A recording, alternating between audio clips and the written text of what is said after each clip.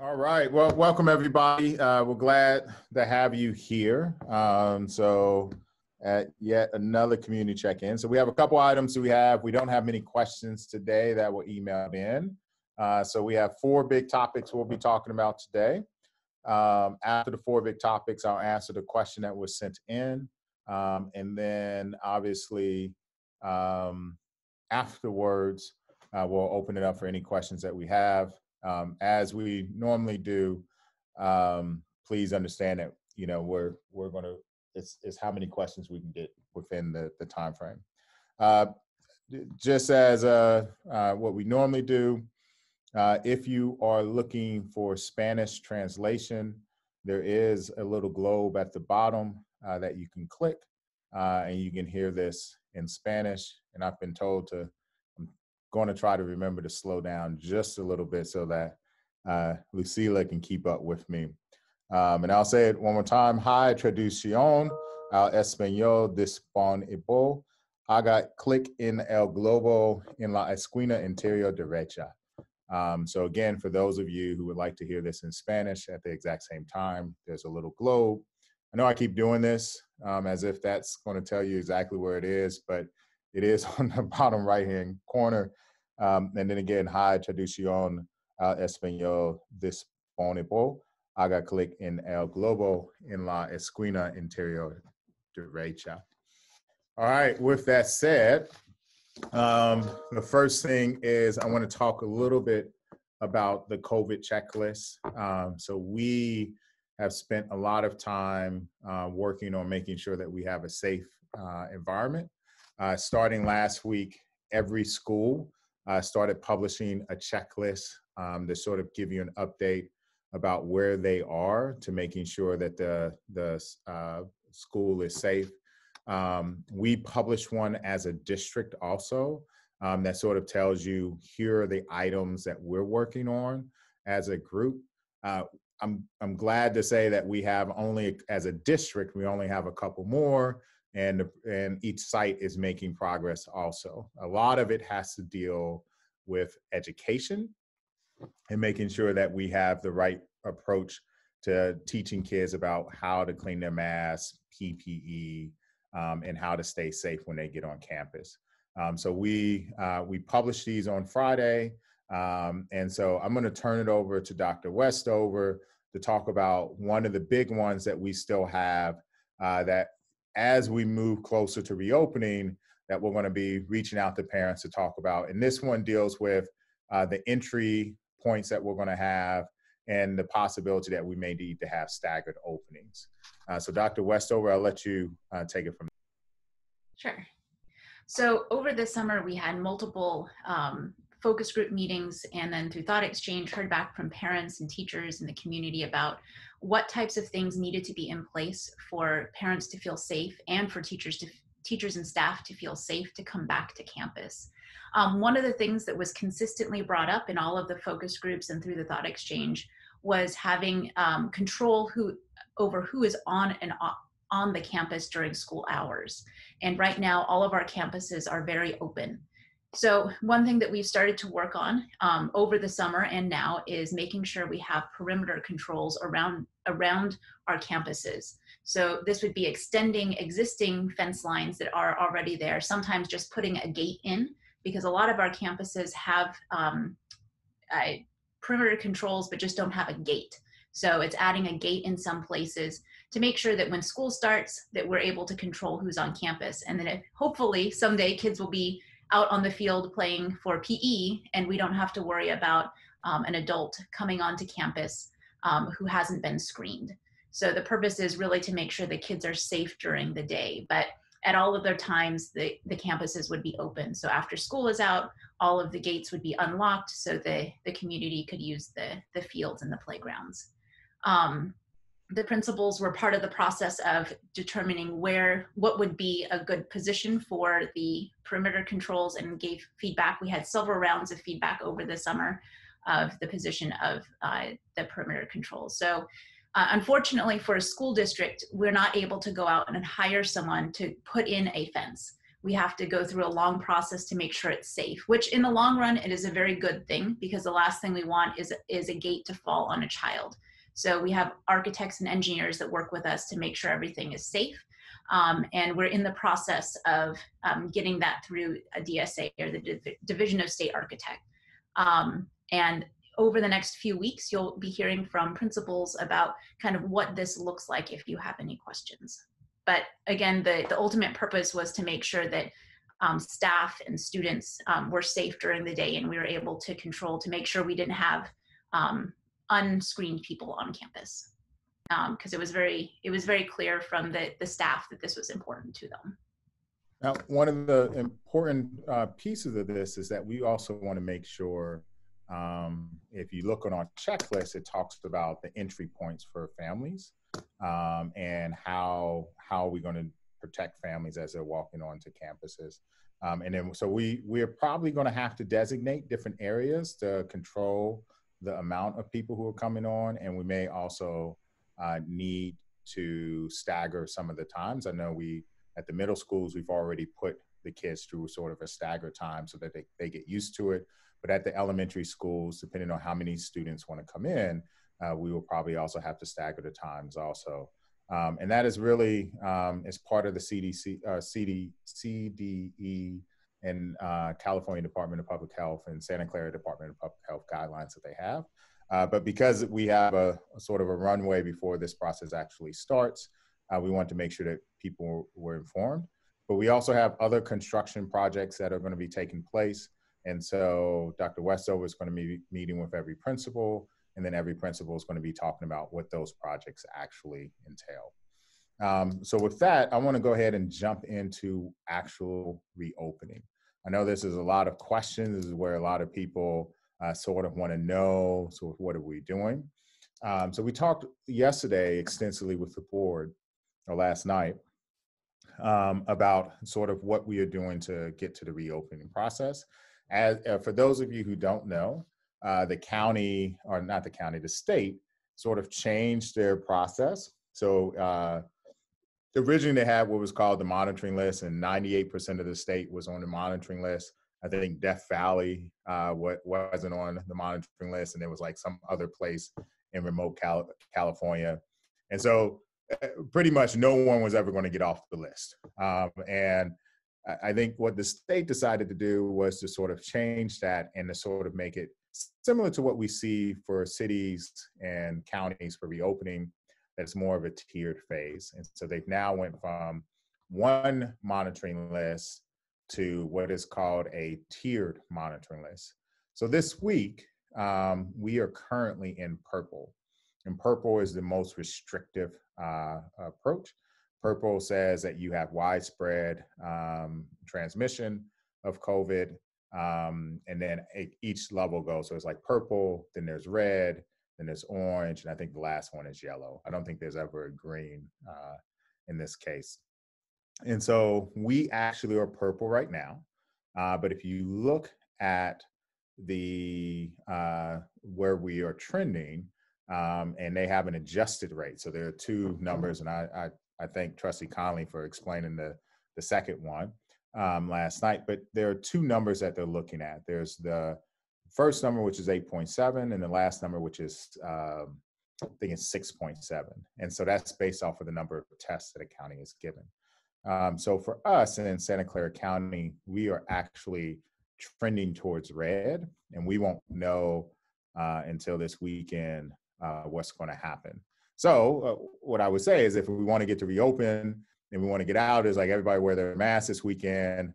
I know we want to go to the beaches and we want to enjoy everything, but you know, if you go to the beach or if you're out, please wear your mask and stay 6 feet away from everybody, so that way we can get closer to it. If not, then you know, if we see a spike, it's definitely going to impact us. But as we're doing that, we're going ahead and starting to plan for reopening.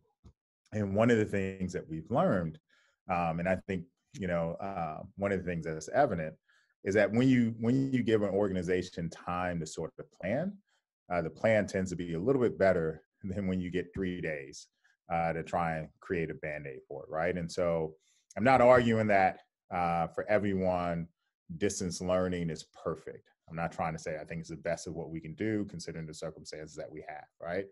But what I will say is that it is better than, and I know there are some people who like the more asynchronous format, but it is better for more of our kids this way than what it was in the springtime. And I think that's in large part to the amount of planning that's taking place. The fact that our teachers have devices, the fact that all of our kids have devices, the fact that we now have all but 3 sites that have Wi-Fi enabled parking lots, the fact that we've sort of tackled, we've came up with a plan to provide internet on a wider scale, prioritizing who gets hotspots versus prioritizing how we can support families with the Essentials program. The fact that we were able to give our teachers more training, like all of that is due in large part to planning. And so what we want to do is start the planning process for reopening to getting to stage 3. Now, I'll be honest, I don't know when stage 3 is going to come. But what I do want to do is I want to go ahead and plan. And so that has several implications, right? So we're going to send out a registration survey again, and we're going to ask you to make a choice between B and between C. Now, I know that, there's concern about losing your child's teacher. There's concern about what the hybrid model looks like compared to what you're currently getting. And so over the next couple of weeks, we're going to be meeting to talk about what we believe is really feasible, right? And so this, and I will say, this not a perfect approach. Perfect would be we just ignore what everybody is trying to do, right? If we said you're either in connected or when we go to hybrid, everybody goes to hybrid, whether you choose that or not, that's the easiest way for us to plan. Right now, we're trying to make as many people comfortable and happy as possible, which means that we have multiple plans going at the exact same time. But that means it comes at a cost, right? It comes at a cost of trying to find enough teachers for C, which is our connected approach, and enough teachers for B, which is the in-person. So what does that mean? It means over the next couple of weeks, as we design the survey, the registration form, we want to make sure that we're clear about what this is going to look like as best as we can.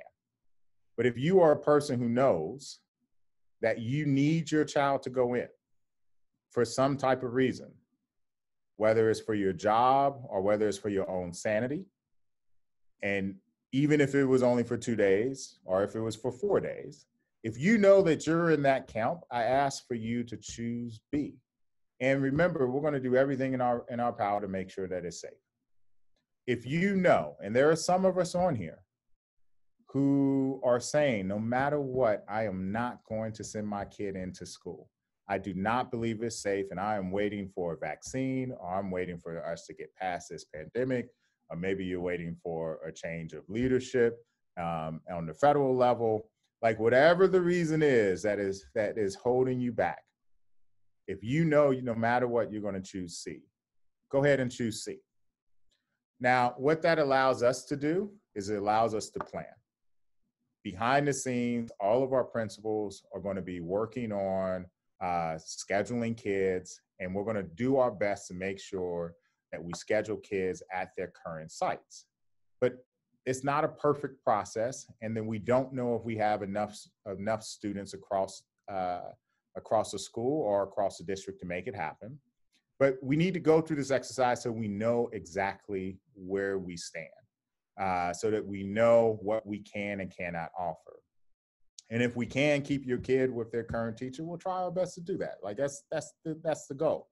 But you should plan for the worst case scenario, which is it's possible your child may have to switch teachers. Now, we're not going to ask for any child to change teachers until we get into that 2-week period, which means we have announced that we are going to open.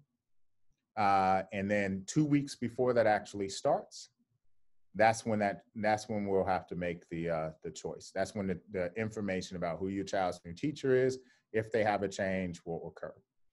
Now, I talked with the board about this last night. the day before, or a couple of days before, because Eli actually goes to school in Virginia with his mom until he moves out here next year. And so Eli, I called his school the week before and I talked to him. His mom was adamant that he was going to go into virtual learning. And he was sort of fine with going into virtual learning until he told me I can do all my homework all day in 2 hours, and then I can play video games for the rest of the day. And that sort of cued me into, I don't know if virtual learning is really the right thing for Eli at this point. So I called the school and I talked to him about, what are you doing to keep my child safe? What are all the processes that are in place? And as we went through, I felt really comfortable about making a change. So I moved him into in-person classes. And his mom was perfectly fine with that, and he loves it, right? He enjoys the social interaction. And if you feel like your child needs that social interaction, then I think you should choose B, right? And there's nothing wrong with that. If you feel like your child is at risk, or you may be at risk, then maybe the hybrid model isn't for you. Now, I say this to say that even though you're choosing right now, B or C, we're going to give you one more chance right before in that 2-week window as a confirmation that you have the opportunity. Are you sure? Because by then we will present more information and we'll know more about the virus.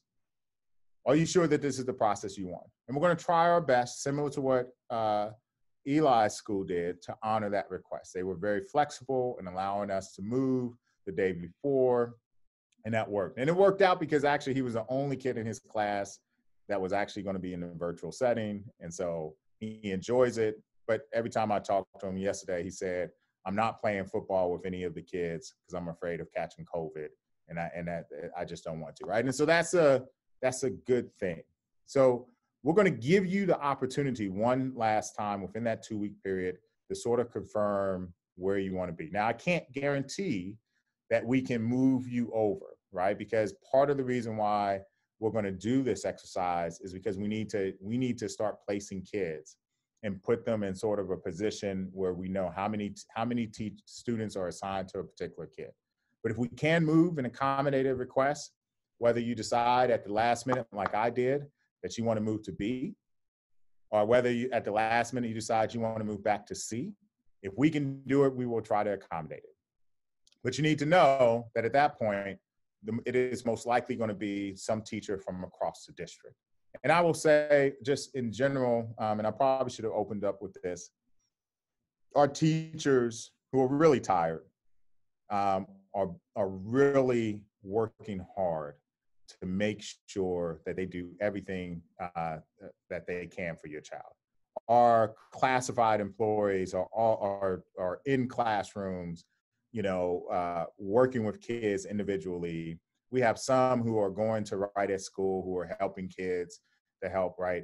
Our principals are working nonstop. Everybody's working hard. And I know, because I had Eli here with me, that it is just as hard on you at home. And especially for some of you who email me on Wednesday to remind me about the asynchronous Wednesday and how much harder it is, right? So all of us are tired and all of us are working hard. And I know that. But part of this also is that we want to do this in a safe manner, and we want to adhere or give everybody the opportunity to do what they feel is right. And because of that, I ask for you to just be flexible with us just a little bit longer as we get through this part. But at the end of the day, our guarantee is this: we're going to do it in a safe and orderly fashion. We're going to make sure that your child's safety and our employees' safeties will always be adhered to. And that's why we have a lot of PPE. That's why we have a lot of cleaning protocols in place. So, and I know that there are going to be questions on this, so I'm going to stop in a second and talk about two other topics real quick, and then we'll open up. I have 2 questions that came in, and then I'll open it up to 4. But I do want to point out, and I need to say this because this is actually one of the questions. Reopening looks different for middle schoolers than it does for elementary. And that is because of where we are on the state watch list. So right now, if we go into red, K through 6 can reopen. Middle school has to remain on the hybrid schedule. And part of that's because of the count of the transmission rate. And yes, I know I've been reading the reports about, it came out of University of Chicago about that kids, while they may not be show the symptoms, have a higher viral load than their older peers. And yes, we know that young kids, if anybody's ever had, or all of us on here, right, have had a kinder at some point, we know that kids get sick at a higher rate and they bring that home to you. So we know that, right? That all of that information is out there. But right now, the county is very clear about they want to limit the adults and really the teenagers, so kids over the age of 12 that have it. So that's going to be a big impact. But we're going to keep you posted. And as I get more information about the new state, please keep in mind the new guidelines actually came out last week. So as we get more information about what the county's intent is, I will make sure that I pass it on. Two other items real quick, and I'll move fast. So no more stories about Eli today. So strategic plan. So we are embarking on a strategic plan. I just want to just talk about this, what the process is going to be. You will get a survey, and I apologize that more surveys are coming out, but also the principals will be coming back to ELAC. They will be coming back to their site council, and they will also be coming back and getting feedback in the PTA meeting. There's a protocol that they're going to be given. That will occur in October. PTA presidents will meet with me as well as the consultant, the DAC, DLAC, and there's one other group I'm forgetting, and the teacher and classified union will also have some feedback sessions. And then from there, and principals will also be meeting with their staffs and their teachers to gather feedback too. And we will be presenting that. We will have a big board retreat. There will be some people who will be participating in breakout rooms, but there will be a lot of feedback. It will be an open meeting for people to see. But I wanted to just talk about that part is coming. So if you want to be a part of it and you want to give verbal feedback, please make sure that you attend the October meetings, either site council, PTA, DLAC or ELAC meetings, so that you can share your voice. If not, there'll be a survey where you'll be able to, as well as a board meeting. The last one is that there's been some changes. So there actually was a new law passed. It's a rider bill, the Senate Bill 98, which has changed the way that attendance has to be processed. And we have been pretty creative about developing a system that reduces the burden on everyone to sort of keep track of the attendance. And I want to turn it over to Ms. Victor to just talk about how that attendance process looks and some of the differences. Thank you. So obviously attendance looks very different in the world of distance learning than it did when kids were coming on campus. When we were live in school last year, a kid could show up and they were totally a captive audience, and we knew they were participating in all of their learning and activities. But now that we're in distance learning, the state has realized we need a different way to make sure that kids are engaged in all aspects of instruction. And so last week we got some new guidance about what we need to do to monitor attendance and participation. And so each day, each period, for each portion of the day, we need to be monitoring and making sure that kids are not only just being there and being present, but participating in completing work on a regular basis. We also have to identify in our attendance whether our lessons are synchronous or asynchronous. And we need to identify whether kids are participating in whole or in part. And so all of this leads us to a very different system of taking attendance every day. And so teachers can't really take attendance first thing in the morning anymore to say, yes, your child participated fully and did all of their work today when the day hasn't yet begun. And so we're going to be transitioning and taking attendance at the end of the day for elementary and at the end of the period for middle school, so that teachers are able to say for each day in each period that yes, the student was here or participated or both, which is what we really hope, is that they're there participating and turning in their work. And so you'll notice when you, or teachers and schools will really notice, we'll have a distance learning code that explains how much your child participated. If there's a code of 0, that means that your child didn't attend or didn't participate or turn in any work. And if that's the case, then you'll get a call from the school and you'll have opportunities to explain why your child didn't come. Is it because of a technology issue and we need to get you some tech support? Or is it maybe because your child is sick? And so we'll verify those reasons and get you the appropriate help so your child can really be actively participating. We want to make sure that we do our best to reach out to everybody. We understand from one period to the next how kids are doing so that we can really re-engage students and support every family and every child to make sure that they are getting all of the instruction possible. So as Dr. Rudolph said, the state put out some very interesting documents for teachers to mark off attendance and participation and work completion. And we thought, good gracious, teachers are exhausted and they're working so hard for your children. And I hope that your kids are enjoying all of the time they're spending. And so we have really tried to streamline the process to give one code in PowerSchool. So you'll notice that you won't see participation codes in your Google Classroom anymore because those are going to be tied into the actual attendance now. And so that's a little bit of a change, but it's a change to streamline everything so that your teachers can really focus on instructing your kids and that we understand fully how everybody is doing participation-wise so that we can give them the very best support. All right, thank you, Tara. All right, this is actually everybody's favorite part of the meeting. So this is where we get some questions. So please make sure that you hit the raise. Oh, we already got one. Make sure if you have a question that we do raise hands. Coffee's just now kicking in. So I'll try to keep my answers short, but if they go a little bit long, Shelley, just stop me at some point. Okay. All right, Mr. Glenn Bates. Good. Hi, can you hear me? Okay. I watched the board meeting last night and there was an interesting comment you made in there when describing the options, option B and option C. And I went back and I watched an older board meeting and trying to grapple with these two options, option B and C, and what I would do with my kids. And I spent hours like wrestling with this, probably like the hour you spent talking about how safe it was at Eli's school and their cleaning processes. It's been tearing me apart because neither option is great. My kids are engaged right now. They're getting 4 days of live instruction. There's some tweaking that needs to be done a little bit here and there, but the move to distance learning as option C would not guarantee that they would stay with their school community. So that could break them away from their friends, which is part of what's making the class so engaging this fall versus the spring.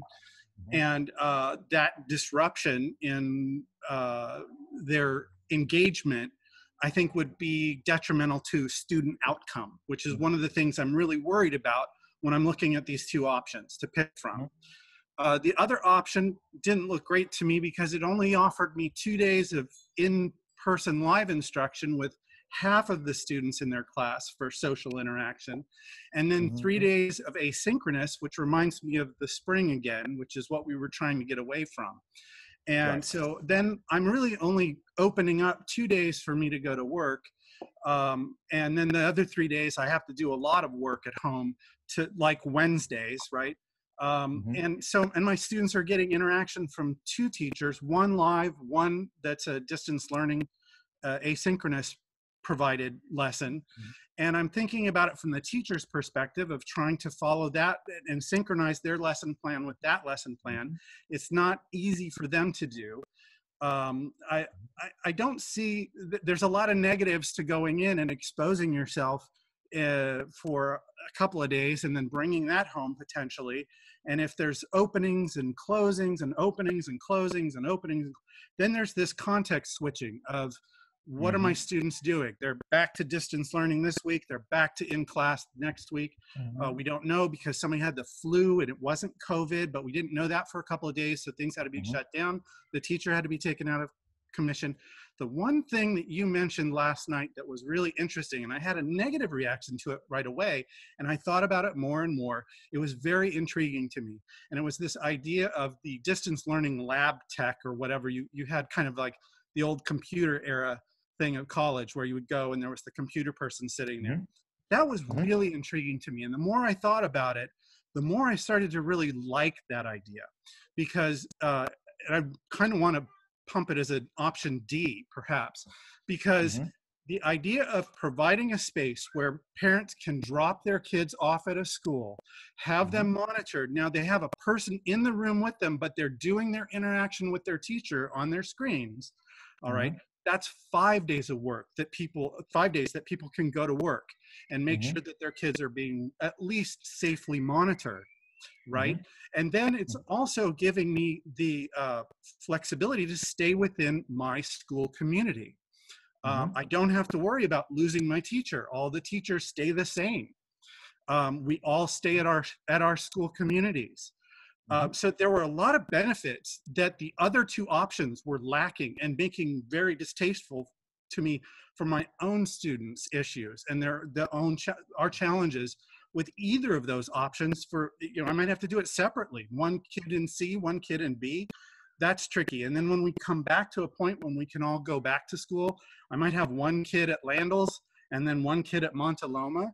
That's a struggle for me. On top of that, if both kids get bumped to a different school, I'm on site council, I can no longer serve there.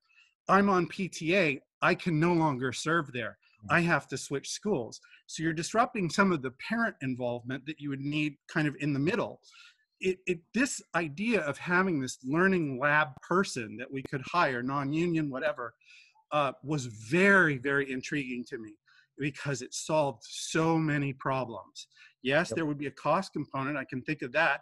I can think there could be some behavior management issues you'd have to work through, but you still have teachers live with students on the screen in the same room virtually with that other person. There's just so much that struck me from that one little story you gave, and it was kind of almost a throwaway. It wasn't really discussed much, right? But oh my gosh, that opened up all kinds of possibilities, and it improved the ability of people to work without having to monitor their students for those that choose to put their kids in that environment.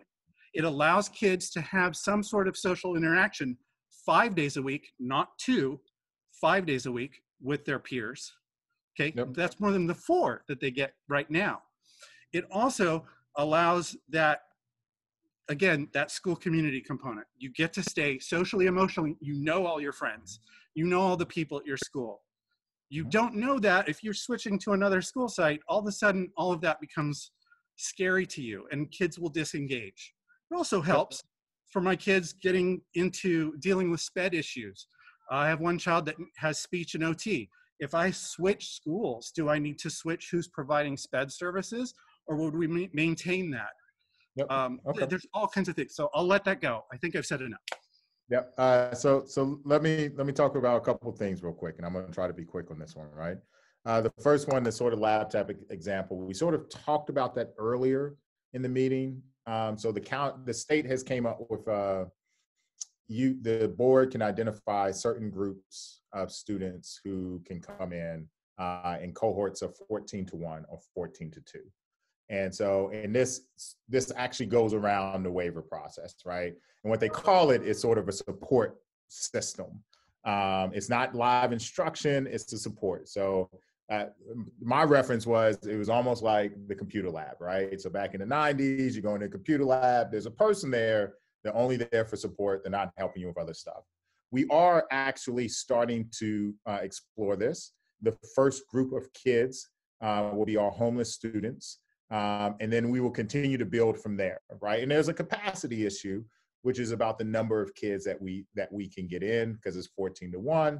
And it also is about the number of hourly employees that we can bring back, or the number of people we can hire. And yes, you are right. That provides you with the opportunity to bring your kids in, and then you get the opportunity to go to work. So that's one process. And as I think it starts on the 14th.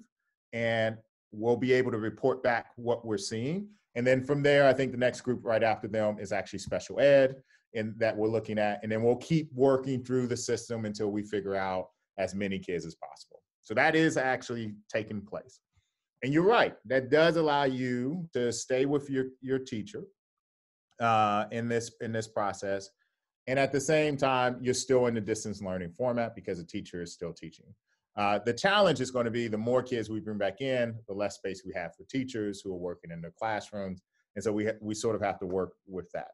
Now, the second part I want to point out is about the hybrid model. And this is why I've sort of been coy about this. And I think Trustee Wilson sort of called me out on it a little bit, which is the exact thing that you're saying.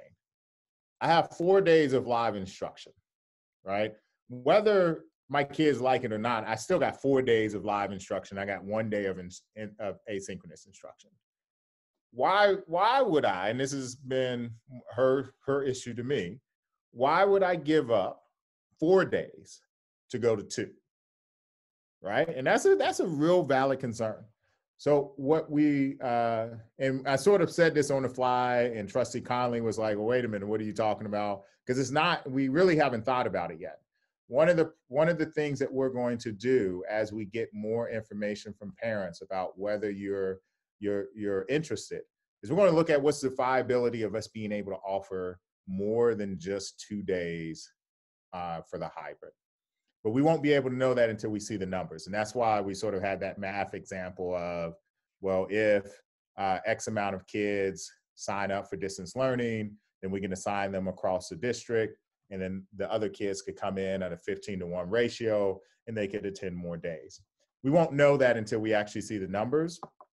And we're going to try to build it out. I mean, we can do a sort of a math and, an equation just to see what it all looks like.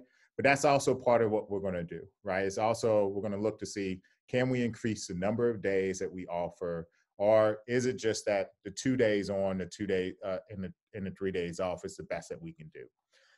So that is a part of the exercise that we're going to go through.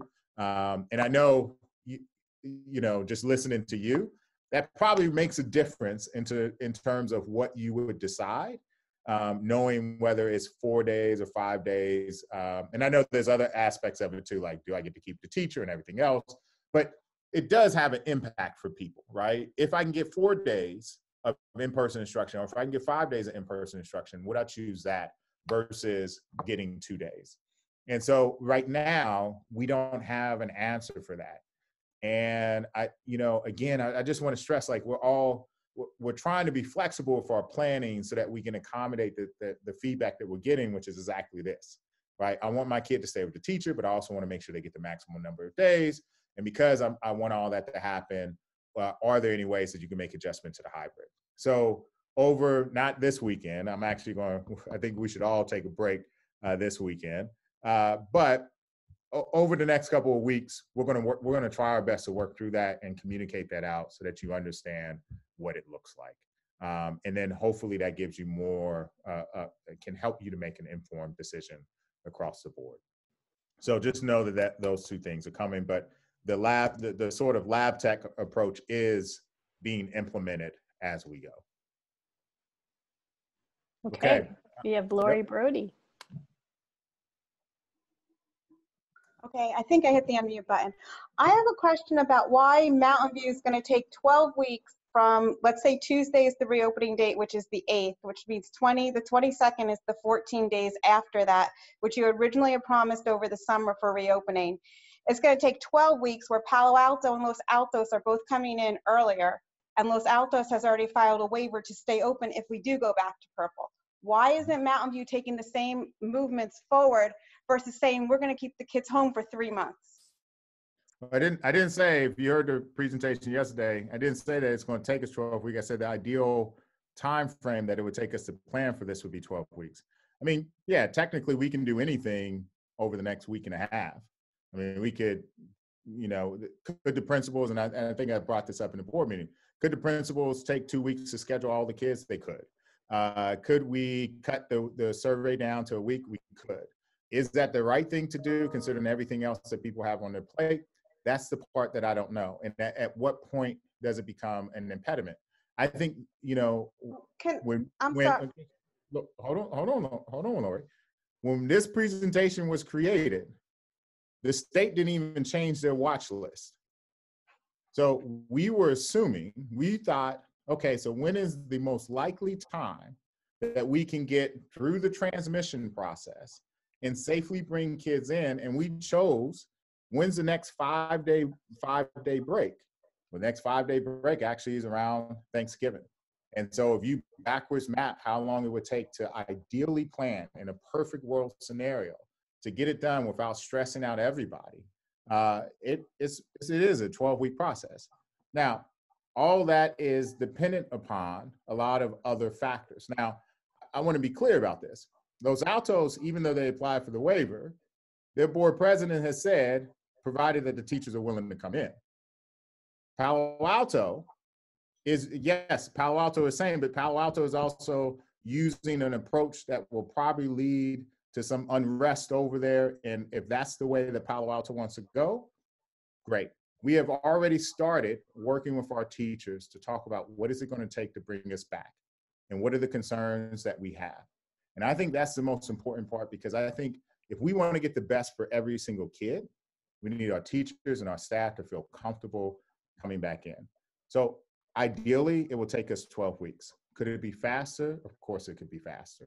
But 12 weeks right now is just with everything else on the plate, right? I mean, if you just think about what Glenn and I just talked about, we could change the process over the next couple of weeks and inform you and then give you 2 weeks to actually do the survey. And then we could schedule kids and then give you another chance to make a choice, right? That is what the 12 weeks is about. It's about being deliberate in the process. If we just say hybrid is the way that we're going to go and we're not giving you any other type of option, we can speed this up a lot faster. So the point of the 12 weeks was to talk about what is the ideal approach to make this happen. It doesn't necessarily mean that that's what's going to occur. Obviously, if the state says that we can reopen, then we'll try to figure out what's the fastest way that we can reopen, but do it in a safe and orderly fashion. And there are some constraints that have to occur. I want not that every employee has to feel comfortable, but I need to make sure that, and Kathy's on here, and she's right under at least on my box. I need to make sure that Kathy feels comfortable that she's coming back in, right? I want her to know that we are doing everything that we can to protect her, but I also want her to be able to convey that to her kids too, that every kid is going to be safe. And that's why we put the 12 weeks in. And it just happens to be the process that we thought was feasible, not to kill people, and not like I say that in terms of wear them down entirely, not like Understood. Okay. Understood. Yeah, understood. It's just that if our kids are out 2 months longer than neighboring districts, our kids are then at a disadvantage behind them, because in-person, in classroom is important. I can tell you, and I'm sure if you speak with CSEA, which is the classified union, or if you talk with MVA, the teachers, I can assure you that I don't think that Palo Alto and Los Altos are going to beat us to the punch at all. And I think this is the sentiment across the state. But we are actually in a very good position right now that our teams, at least this is what they've said, that they feel comfortable with all the safety provisions that we put in, and the fact that we are prioritizing that, and that we're really taking that seriously. And I think that's actually what's going to get us there faster than, firing a shot across the aisle and really making this a us versus them thing. And don't get me wrong, like there are times when I don't mind firing a shot across the bow, but I don't think this is one of those instances. I think one of the instances is to get us to open as quickly as possible. We got to all do it together as a community. And so that's what we're looking for. And I talk with Jeff, I talk with Don, we all sort of share each other's ideas. We'll see what's going to happen in the coming weeks. Okay.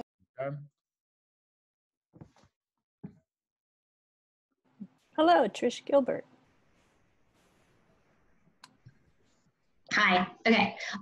Dr. Rudolph, you mentioned something about middle school being different than K through 6, but for us, 6th grade includes middle school. So I wasn't sure, when you say middle school, are you meaning 7th, 8th, or are you actually meaning 6th and 7th, 8th. So right now the guidelines are different for K through 6 than they are for 7, 8. And so 6th grade would actually be allowed to attend using a different format.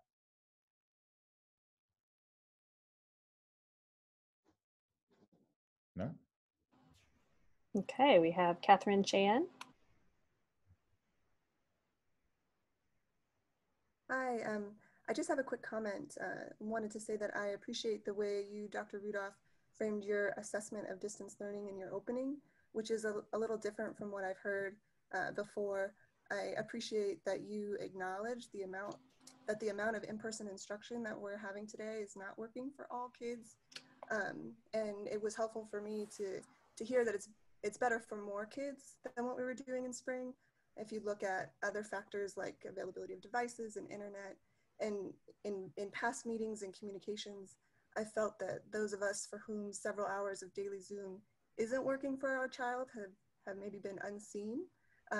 Those of us for whom asynchronous Wednesdays are like the best day of the week for our kid.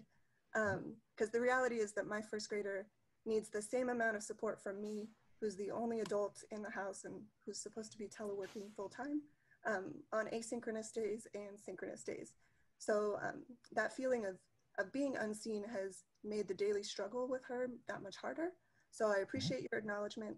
It matters, and I'll continue to work with our truly wonderful teacher in hopes of maybe reducing the number of Zoom hours required every day so we can keep the school joy alive. Yep. And I would just say, just real quick, thanks for that. I know it's hard. I would just simply say, I think teachers are trying their best to keep kids engaged as long as possible because they understand that kids are at home. And as a result of that, you know, they're on the screen time for a lot. And I think it's because you're used to, teachers are trying to provide the social interaction that normally would occur on a day-to-day basis when kids are in. And so because of that, we are overcompensating, or they're trying to appease parents as much as we can. And sometimes it's just allowing ourselves the opportunity to simply say, you know what, take a moment, come back on in an hour or in a half hour, take a break and do that, or do this activity at home.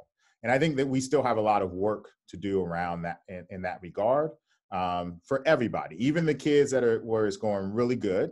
We still have some work to do with just allowing ourselves to say it's okay for us to do something a little bit different. And that's going to take time, and it's all new to us, but it is something that we're working on. And I do hear the parents who love the asynchronous days, but are struggling with the distance days. I know it's hard on both ends. This is not the ideal setting. It's, we're trying to make the most out of what we can. But I do think, in this regard, what I can say is I at least feel confident that kids are getting daily live instruction, in every single subject, which wasn't happening in the spring. And that's no fault of anybody's, right? We were tossed with a situation. We tried our best to do it. And I think our teachers are doing an amazing job of making it work. Our IAs are doing amazing work also, but we'll keep trying to get better, and we'll keep using the feedback to try and improve so that we can meet the needs of more kids across the board. And please continue to work with your teacher to get that done. Hi, Kristen Bailey. Unmute.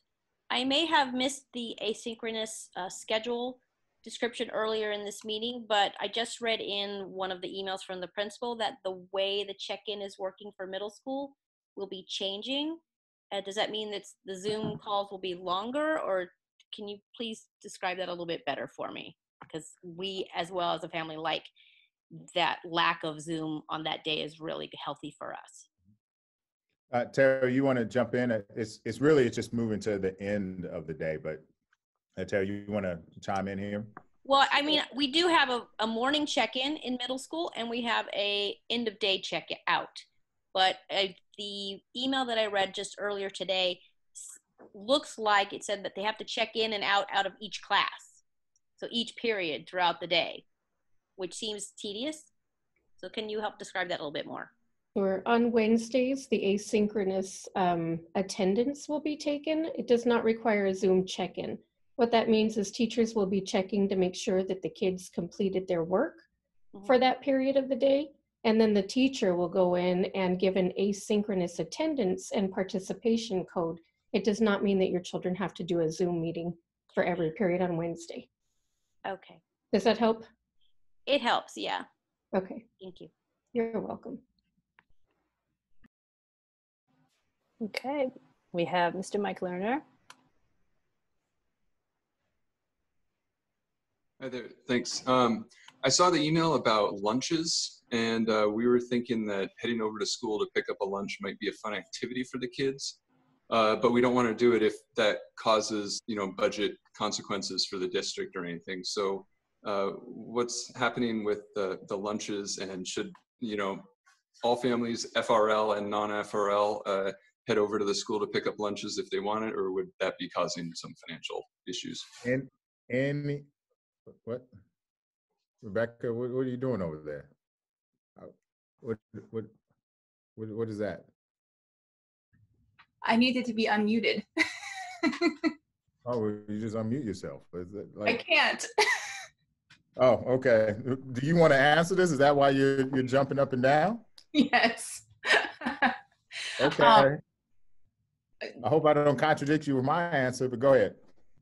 Why don't you go first, just in case? It's any family, any kid under the age of 18 can get a free meal, regardless of free and reduced lunch status. And we're looking at increasing the hours that you can pick it up, as well as providing more meals at one time so that you don't have to come out as much. And so by all means, feel free to come pick up a meal, get yourself out of the area, or not out of the area, but get yourself out of the house and pick them up and stuff. And I know the noon supervisors and the cafeteria members would love to see the kids and sort of have that social interaction too. Is that what you're going to say, Rebecca? I'll add to it. Thank you so much for being conscious about wanting to not cause the district to incur extra costs. It's actually super helpful if you go out and pick up food, because for every meal that's picked up, we receive a reimbursement from the state and the federal government for the meals handed out. And the district is committed not to laying anyone off. So all of our employees are currently working, and that's actually additional revenue for the school district. So please participate. And I would just simply say, just the last thing, we have been committed across the board to making sure that we provide meals. It's why we have the food truck. It's why we've been doing summer feeding the way that we have. This summer, we gave out 3,500 meals a day. We provided meals to the high school district as well as to Los Altos School District. Please, come get a meal. It does not matter what your status is under the age of 18. And sometimes for those adults who need a meal too, they can pick one up for themselves too. We want the meals to go. So not saying that if you're over 18 that you're supposed to get one, but if you happen to have 2 people in the household and you need something, we don't want anybody going hungry. All right. It looks like Rachel is going to. Rachel.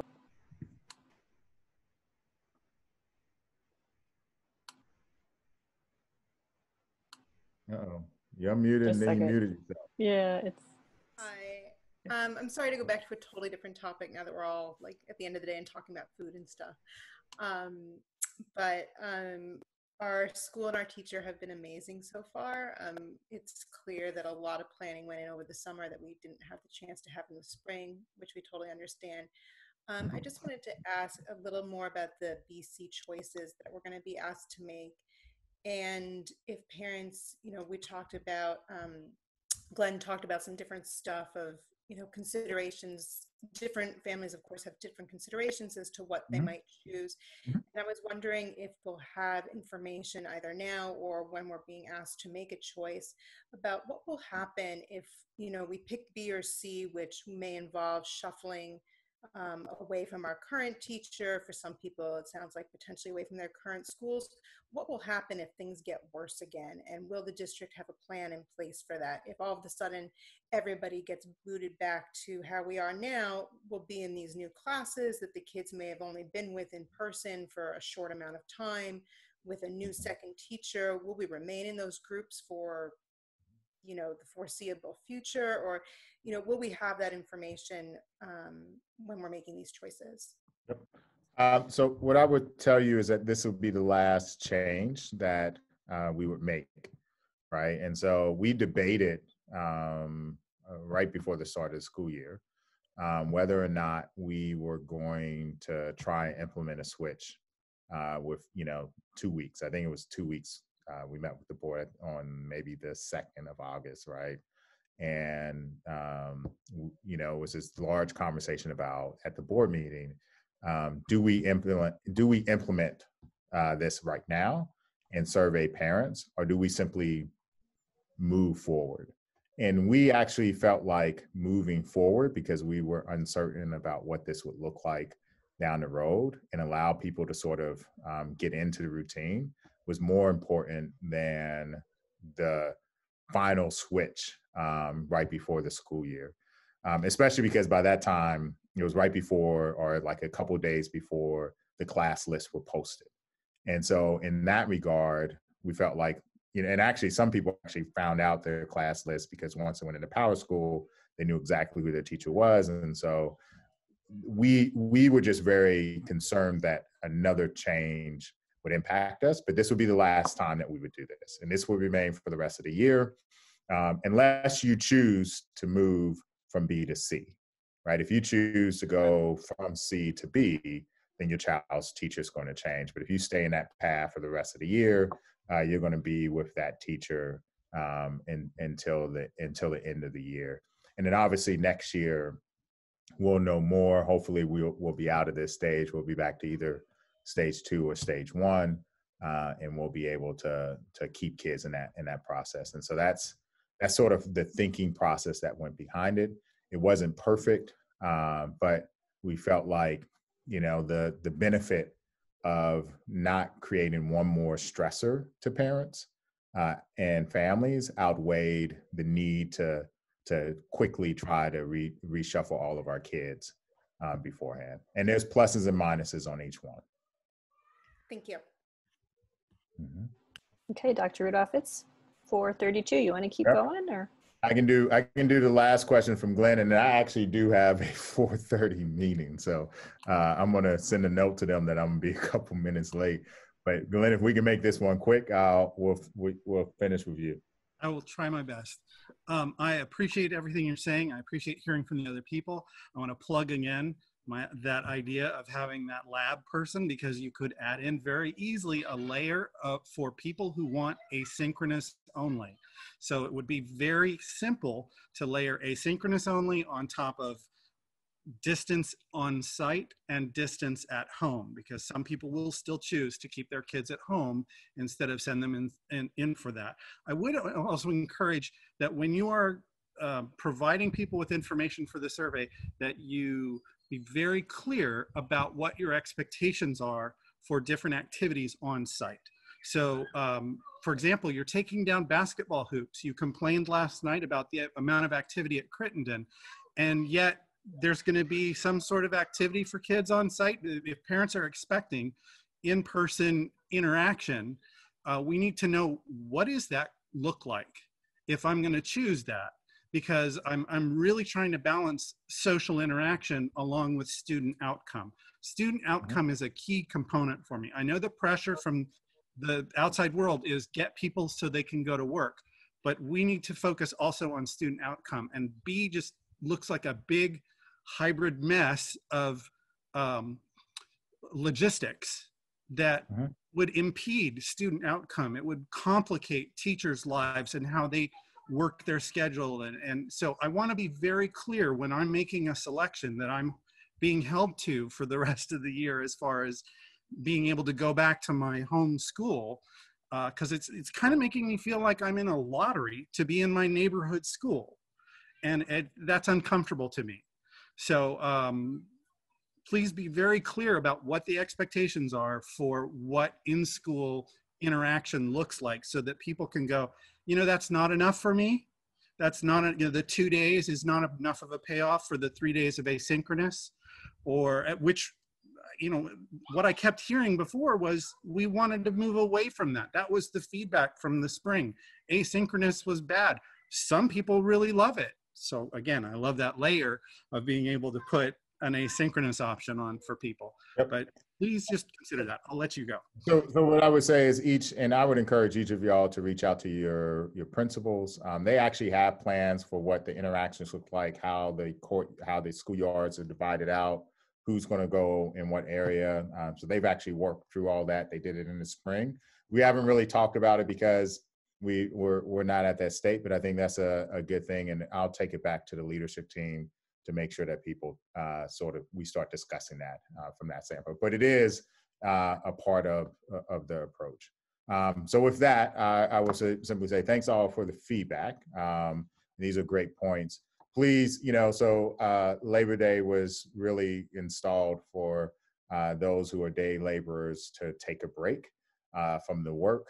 I know now it's synonymous with sales and appliances and everything else, but really, I think all of us are at a place, whether you're working in tech, whether you're not working, whether you're in the school system, all of us are just mentally tired.